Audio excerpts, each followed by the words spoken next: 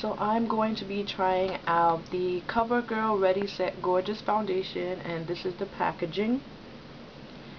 And it's a fresh complexion oil-free foundation, and my color is 310, and it's called Classic Tan. And I'm just going to read you what it says on the back. It's one simple step for a flawless natural look that lasts all day. The formula blends easily to even skin tone and reduce shine all day. It's oil-free, won't clog pores, suitable for sensitive skin, and again lasts all day. So if you didn't know by now, I have oily skin.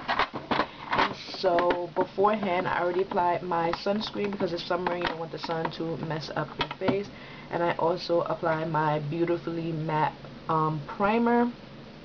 And this is just to mattify my skin. And we're just going to see how this foundation lasts. And yeah, so it's a 1 ounce packaging just like every other foundation, and I hope this is a match for me. This was the second darkest shade, and this is now from the Covergirl Queen collection, which is suitable for, you know, darker skin complexion. This is from the regular line, so they don't have a lot of shades. So in MAC I'm in NC 45-ish, so let's see if this works. So just gonna put some on the back of my hand, and here it is. It's a little runny. I don't know if this foundation is going to match me, but we're going to see. So I'm just going to dab this all over my face. I might need the darker foundation. I'm going to use my, what is this? My Real Techniques buffing brush, and I'm just going to pack it on to my skin.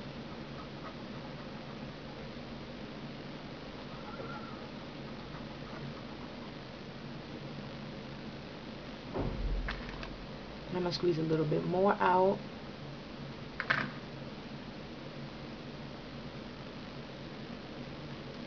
It feels super lightweight. It doesn't really have a smell. It has like that regular drugstore foundation smell. It blends in evenly and smooth.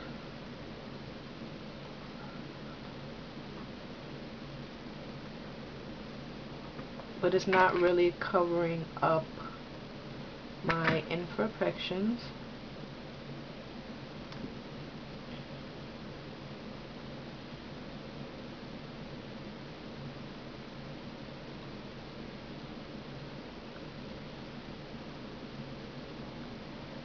Let me see if I press it on, going over where I want extra coverage.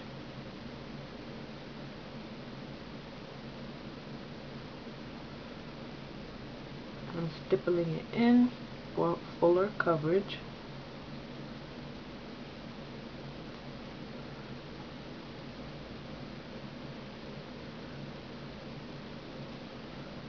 But the foundation is blending into my skin. I thought it was a little bit too light, but I think the next color up will be a little bit too dark. It doesn't look cakey at all. I would say this is maybe medium coverage, but it's not really that buildable, and I don't want to have too much heavy foundation on today because it is hot. So I'm going to finish up with the rest of my face and come back. Hey guys, so it's been a couple of hours and I didn't have time to show you my full face when I finished everything completely because I was in a rush to go out. So it was very hot today. It was around 73 degrees, but it was very humid because it rained a little today. And so here is my face, and when I did the demo, I think it was around 11:30. It was like 11:30, 12 o'clock, and now it is a 5:39. It's been around 6 hours, and I was really hot. I was sweating and stuff, and my makeup still looks good. I look a little shiny. I'm getting a little oily. I haven't touched up or anything, but the foundation still looks pretty good. I'm really loving this foundation, and did it really wear off. You can still see my blush on my face. The foundation is not as full coverage as I would like it to be. I wish it could build up more, but it's like a light medium coverage. I would say it's maybe more medium coverage than light, but I really like how it looks. Let me know down in the description box how you like it so far. So I'm very oily, and I would just have to touch it up with like a powder puff. But I always have to touch up my makeup because I'm just oily.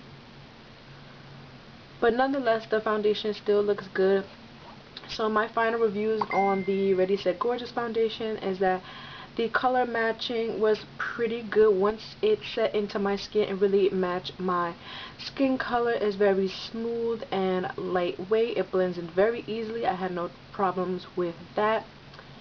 It lasts a long time. I don't know if it lasts all day. Maybe if you're not like constantly sweating, but I'm really hot, and the people who live in hot climates, it gets really, really hot. So I suggest you set your makeup and prime your skin beforehand. This will probably be good for people with dry skin. It does give a natural look to the face. Out of 1 to 10, I would probably give this foundation a 7, but this is just my first impressions. I will try it a little bit longer and tell you guys an update of how I like it. But I do really, really like this foundation. It's not as good as the Covergirl 3-in-1 Flawless Foundation. That one is full coverage, which I like, and that lasts pretty much all day. So yeah guys, that's my final thoughts on this foundation. Please let me know if you tried this foundation and what you think about it, and let me know what other products you would like me to review, and also let me know what kind of videos you would like to see next, and also share this video with your friends. I'm doing a big giveaway too, so share this video with your friends, your friend. Tell your friends to tell a friend to tell a friend to subscribe to my channel, and make sure you follow me on Instagram at Beauty by Dimples Baby, so you can see different looks that I do that I don't film, and also looks on other people that I do. And yeah guys, until my next video, bye!